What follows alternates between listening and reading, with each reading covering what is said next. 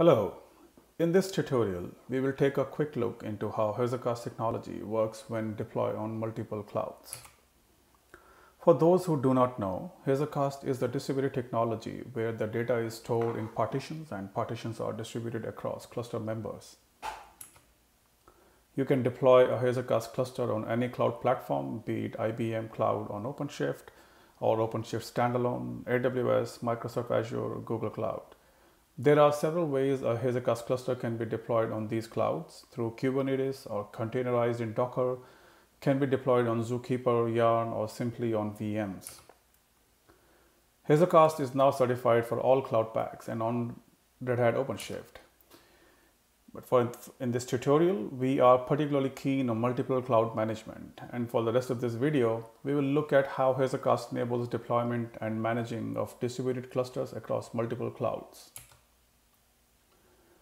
So we'll see a short demo of 3 different Hazelcast clusters deployed on OpenShift, AWS EC2, and on-prem, basically my laptop, and how they communicate with each other when applications begin to use them.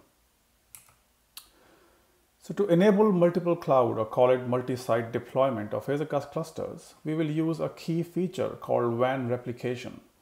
WAN replication allows to keep multiple Hazelcast cluster members running on different clouds or platforms in sync with each other. WAN replication can be used to configure cluster usage as active-active, active-passive, or active DR.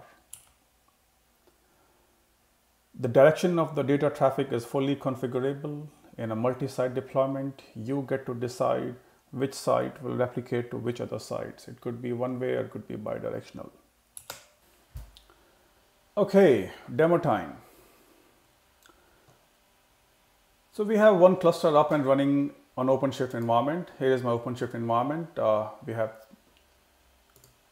got 3 pods. This is my OpenShift environment, which hosts a cluster of 2 Hazelcast server nodes here, and we can see the cluster in Management Center dashboard that shows my 2 members here and the other member, which is the server node. And similarly, we have a cluster running on AWS EC2, which again has 2 members, but has no data at all, and a cluster running on my laptop. So we can just change the cluster in the Management Center console, and we can see the other cluster on my laptop, as you can see here. 2 members again, and no data. So what we'll do is launch an application which will send the data to the cluster running on my laptop, and we will see how that cluster replicates the data to the clusters running on EC2 and OpenShift. So there we go. This is my client application. It's all set to go, and we will just launch it. All right, so it has connected to my cluster running on the laptop, and we can see here in the console, the cluster running on my laptop. It has now created 2 maps. One is called multi-cloud map and the other one is test map. You can see the data of multi-cloud map is distributed across the 2 nodes in the cluster. Same story with test map, the other map. And we'll see what's happening on the other 2 clusters. First on EC2. There we go. That's my EC2 cluster. 2 members, and it now has 2 maps. Exactly same maps. So multi-cloud map has 300 data entries spread across the 2 nodes in the cluster. And the same goes with test map, which also has 700 entries spread across 2 nodes in the cluster. Now we will check the cluster running on OpenShift environment. So here is my cluster on OpenShift, and let's check what's happening with the data. There you go. So we have one multi-cloud map, 300 data entries in it, and the test map has 700 entries in it. So we just saw how one cluster WAN replicates the data to other clusters running on different clouds.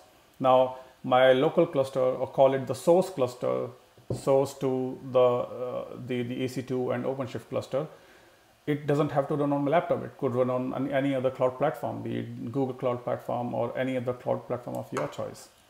So what we'll do now as the next stage of experiment is we will launch the application again, and this time the application will connect to OpenShift cluster, and we will see how OpenShift cluster becomes the source of a WAN application topology, and how it sends the data, or how it WAN replicates the data to the other cluster, which is EC2. So this is going to be one OpenShift cluster only to EC2 cluster. And before that, we will wipe the cluster clean. So data and maps clean. So we will now make just one little modification on our application. We will first shut it down. And instead of testing on-prem, we are now going to launch this to connect and test OpenShift Publisher. So there you go. We launch our application. It now connects to the cluster running on OpenShift. Let's take a look on the cluster on OpenShift. Here's my OpenShift cluster. We can see now it has two clients. One is Hazelcast Management Center client, which is this guy here, and this is the client coming out from my laptop. And I should see data coming into this multi-cloud map here. So it now has 7 entries. Now, like I said earlier, this OpenShift cluster is configured to WAN replicate to EC2 cluster. So let's see what's happening on EC2 cluster. That's my EC2 cluster here, and nothing in test map just yet, but in multi-cloud map, it has started receiving data. It has now 15 entries. So my OpenShift cluster has 20 entries in multi-cloud map, and I have 20 entries in my multi-cloud map in EC2 cluster. Let's see what's happening on the test map. All right, so we have data coming in, started to come in the test map. And let's see what's happening in the test map on EC2. There you go. So here, the test map also started receiving data from OpenShift cluster. And that's about it. So we have seen how Hazelcast works when deployed on multiple sites. That includes different cloud platforms. And with that, we conclude this tutorial. Thank you very much for watching.